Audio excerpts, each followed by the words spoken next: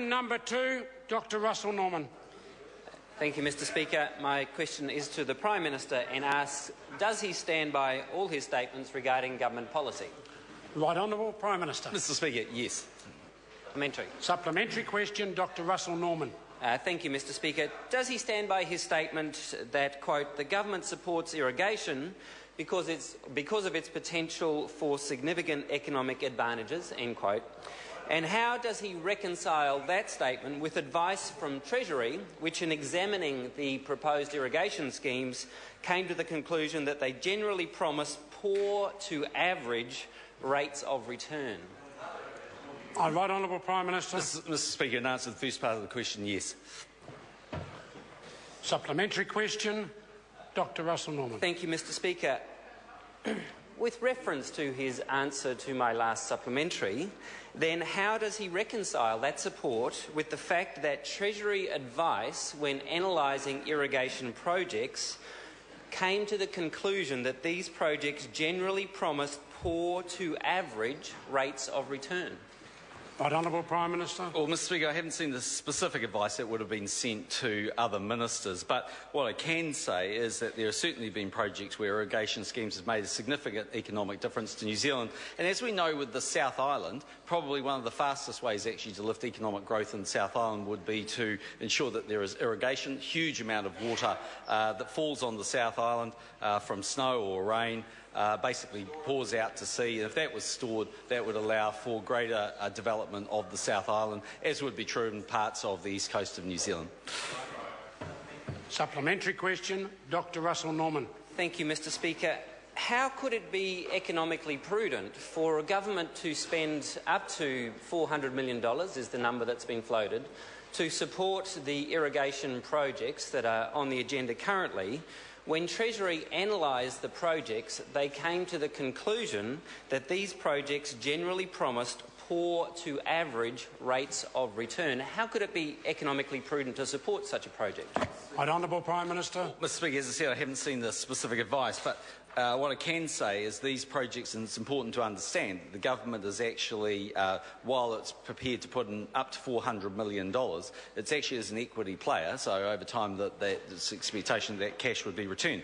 But if the member really wants to get into following and being a worshipper of Treasury advice, and that would be a great thing if the member decides he wants to do that, then he should go and ask the Treasury what they think of his balmy idea about power.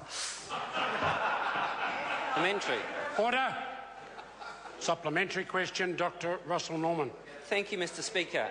Given that Treasury came to the conclusion that, and I quote, the farm gate analysis indicates that irrigating the proposed areas would in aggregate constitute a loss-making investment, how can it possibly be economically prudent for the government to put in hundreds of millions of dollars of taxpayers' money into a loss-making investment?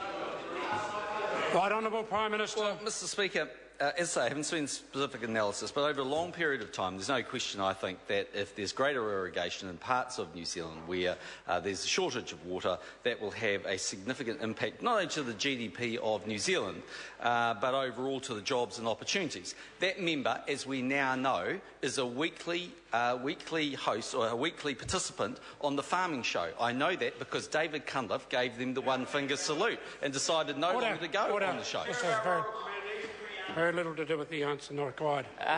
Point of order, Mr. Speaker. Point of order. Right Honourable, Dr. Russell Norman. Thank you, Mr. Speaker. I seek leave to table the Treasury papers from the Official Information Act request with all the Treasury papers for the Prime Minister's benefit. Leave is sought to table a volume of Treasury papers, I take it. Is there any objection to that course of action? There was objection. Supplementary question, Dr. Russell Norman. Thank you, Mr. Speaker.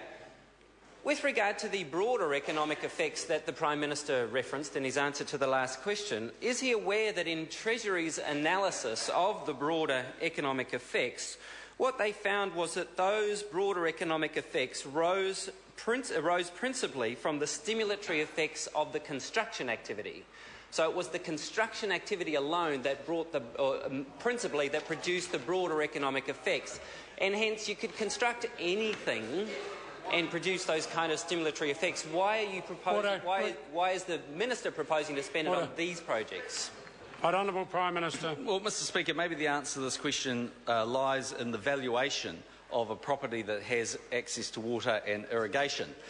If it is solely of economic benefit to both the farmer and the country in building a irrigation program and not a project and not actually using it, then maybe there would be, the member would like to explain why those farms that are irrigated sell for so much more, have so much greater economic productivity. And I think, the member can sit there if he likes and probably misrepresent the Treasury. I don't really know, I haven't read the research, but the bottom line is New Zealand will be well served if it advances irrigation, and I encourage the member to go on to the farming show that he now has replaced David Cunliffe on and tell the farmers exactly what he thinks. Supplementary question, Dr. Russel Norman. Is the Prime Minister honestly trying to tell the House that his approach to economic development is to identify things that the Prime Minister would just like to build because he thinks they're good things, and regardless of the analysis which is conducted by Treasury, whose job it is to analyse these proposals, regardless of that analysis, he just happens to like those proposals, so he's going to spend hundreds of millions of dollars on it? Right, Honourable Prime Minister. Well, Mr Speaker, let me make this challenge to the member then. We'll go over to the Treasury, we'll give them on a scale of 1 to 10 of how much they dislike these things. If they dislike irrigation more than they dislike his power program, we'll stop our program, but if they dislike his power program more, will he campaign on stopping his? I don't think so. Question number 3. Honourable... Order. I have called the Honourable Tauhanare for question number 3. Thank you, Speaker. My question is to the Minister